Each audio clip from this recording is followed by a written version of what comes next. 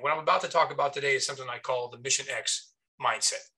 Back in 2001, something happened called Mission X, where this airplane called the X-35 did a short takeoff, a level supersonic dash, and a vertical landing all in one flight. And it's significant because it had never been done before. In order to do something that's never been done, you need a few things. The first one of those things you need is confidence. You've got to believe that you actually can do what it is you're embarking on to do. We went out to simulators and we practiced in these virtual environments and these simulation devices as a way to build confidence. It is the nearest thing to flying without actually being in an airplane.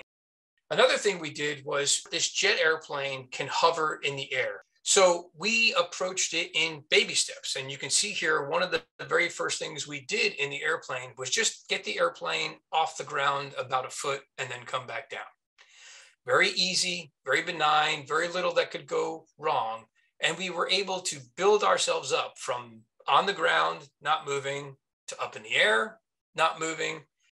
Similarly, we were also taking the airplane, flying it normally and slowing down slower and slower and slower until we were ready to make that jump from slow speed to no speed in the hover. The next thing is cleverness. And we had to get really, really clever in the X-35 program. Each company was tasked to demonstrate basically three kinds of airplanes: a conventional airplane, a short takeoff and vertical landing airplane, and a carrier variant airplane. But they could only build two airplanes to do that. So you had to be able to have one airplane do at least two of those missions. On the Lockheed side, we built the X-35A, which was a conventional airplane, and we built the X-35C, which was the carrier version of the airplane. The A model would go do all of its conventional flying, and then it went into the hangar to get modified to become the STOVL airplane or the X-35B. What many people don't know, there was a plan, had anything gone wrong with the X-35B, that we could have put that STOVL propulsion system in the X-35C and continued to go and execute the test program.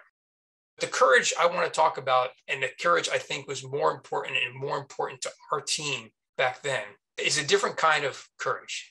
It's the courage to say no when something doesn't look right. On the day that we did the Mission X flight, everything went perfectly. Short takeoff, level supersonic dash, vertical landing. We came back and we had a plan to get a little bit more gas in the airplane and then go back and do a vertical takeoff from the hover pad. Get out there, everybody's ready. We get the clear to maneuver from the control room. I advance the power, nose wheel comes up, airplane kind of bounces a little bit more. And then I noticed that we're not going backwards this time, we're going sideways. Sideways is not good. I brought the power back to idle, airplane settled back down, took a deep breath, waited. Nobody said anything on the radio, so I came up on the radio and said, "Hey, did you guys see that?" And I got the famous control room phrase, "stand by," which meant they were busy analyzing data and looking at strip charts and doing all the stuff that engineers do. They come back up after about a minute or so and they said, "Everything looks okay here. We're ready to try again." There's the ego part of me that really wants to go, yeah, okay, I'm looking around the airplane. I don't see anything wrong. There's no lights flashing. Everything looks fine to me. Control room just said everything's good to go. And then it took me a while to figure out why. And it wasn't until later when I was reflecting that I understood why. But I said, I don't think so. I think we're done for the day. And control room said, okay, we got taxied back in and we went and we had a debrief because things didn't go like we expected. And nobody could offer, I didn't know why. And the folks in the control room with a lot more information than I had couldn't tell me why either.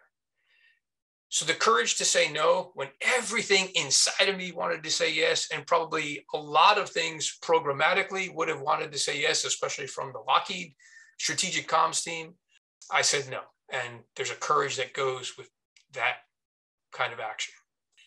And then the final piece is commitment. This was a planned event. We knew we were going to go do Mission X, but we also knew it was going to take a lot to get there. And that movie poster, if you looked at the bottom, was me and a cast of thousands, because it took an incredible team committed to make that happen. Because at the end of the day, I didn't build the airplane. I didn't design it. I didn't manufacture it. I wasn't in the control room monitoring all of the data that was coming in. In fact, I probably wouldn't have even understood a lot of the data that was coming in. I wasn't in the safety and photo chase airplanes that were following along, ready to help me out if anything had gone wrong with my airplane, ready to clear airspace for me, ready to keep eyes outside while I was eyes inside my airplane doing stuff. I wasn't the tower at Edwards Air Force Base who was making sure that I had almost exclusive use of the airfield for the time frame that I was doing this. I wasn't the range control that cleared all of the airspace I needed to do that supersonic dash. And I wasn't the landing site supervisor that helped guide me down and make sure that I was centered over the pad. There were 1,000-ish people that made up all aspects of what I just described. So I go back and I say that day for Mission X, we had people who were confident, who were clever, who were courageous, who were committed, and those people came together as a team in order to make that happen. Back at that point in time, I looked on it as this cool thing that I had done, this cool experience that the pilot, Art Tomassetti, got to be part of. And now when I look back on it, I really realized that I was just one piece of a team that made that extraordinary day happen. One piece of a team who every individual on that team embodied these 4 Cs.